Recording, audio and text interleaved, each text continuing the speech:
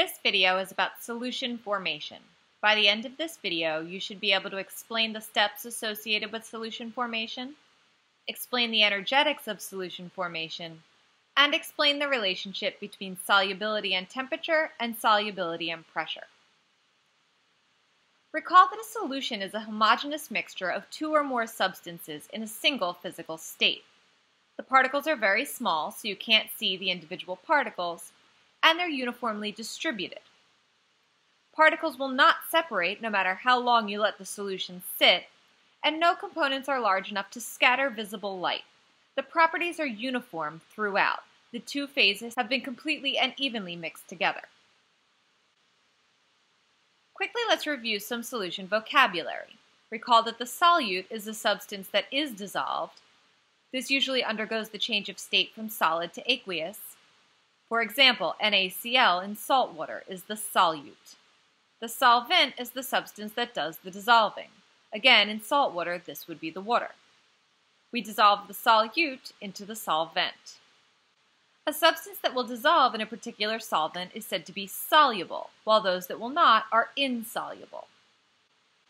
While we've looked almost exclusively at solutions of solid dissolved in liquids in this class, consider the fact that solutions can be all kinds of different combinations of phases, from gas to gas, as with air, to solid, as with alloys like sterling silver. However, in this class we've focused only on aqueous solutions. An aqueous solution, recall, is a solution with water as the solvent. It can be ionic or covalent. When it's ionic, the ions separate or dissociate upon dissolving. This results in the formation of an electrolyte, or a solution that conducts electricity. For example, when NaCl solid is dissolved in water, we get aqueous Na+ ions and Cl- ions that separate from one another. When covalent substances are dissolved in water, the molecules separate, but they do not break apart. These are non-electrolytes. Since no charged particles are put in solution, they do not conduct electricity. For example, solid sugar dissolved in water results in aqueous sugar, meaning each sugar molecule has separated from its neighbors, but the sugar molecule itself remains intact.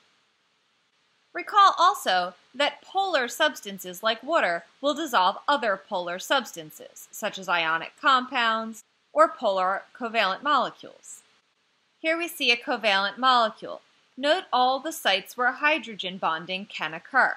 When there's many sites for hydrogen bonding, water molecules will easily be able to hydrogen bond with the solute, thus causing the solute to dissolve. Water will not dissolve nonpolar substances, however, such as oil. Note here that there are no sites for hydrogen bonding to occur. Therefore, water molecules will not be able to be attracted to this molecule. The general rule of thumb, though not true in every case, is like dissolves like. Polar substances dissolve polar substances, and nonpolar substances dissolve nonpolar substances.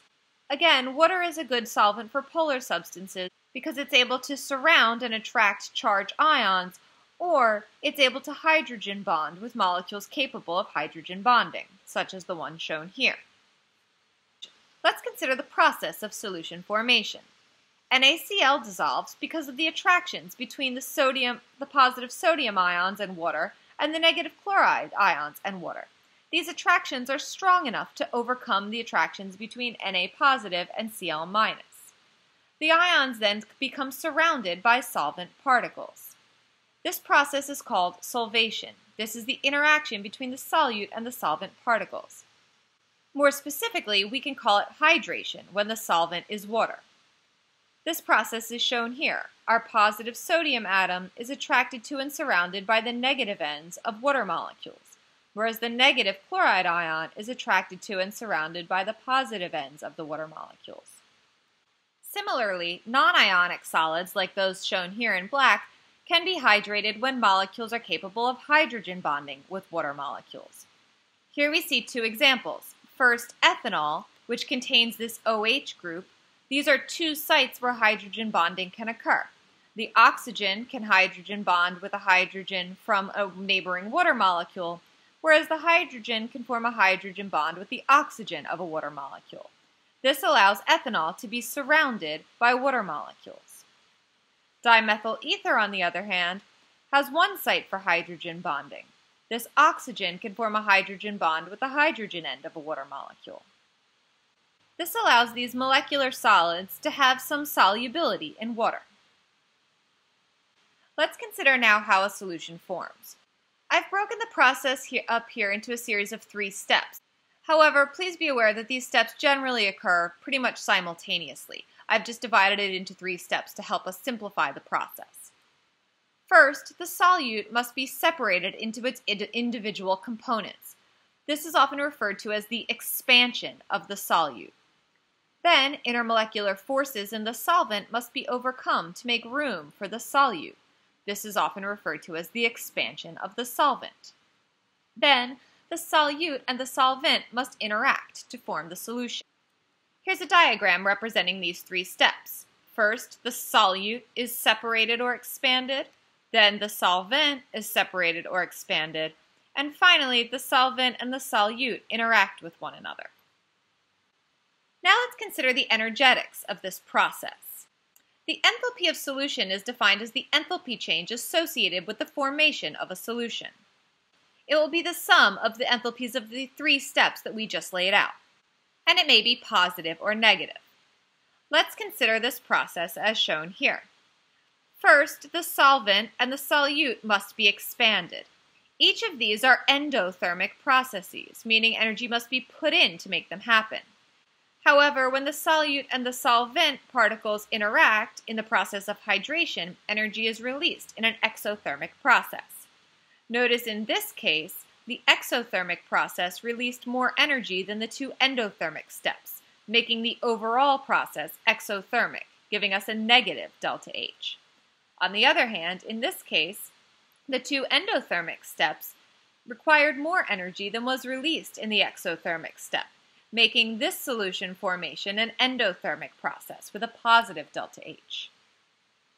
Again, putting that into words, when steps 1 and 2 are endothermic steps require more energy than is released by step 3, the overall dissolving process will absorb thermal energy and be endothermic.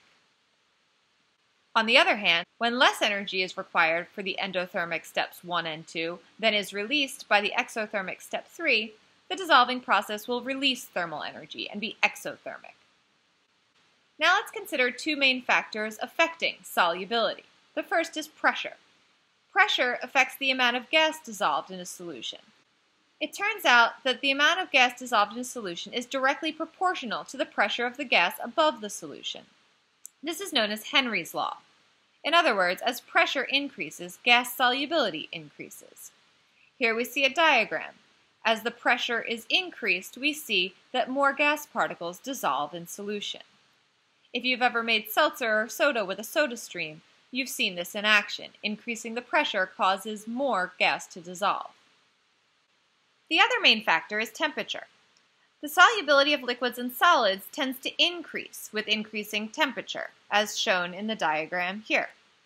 However, the solubility of gases actually decreases with temperature, as shown on the right. This is another phenomenon you may have seen if you've ever noticed that soda tends to go flat faster in hotter temperatures than in colder temperatures.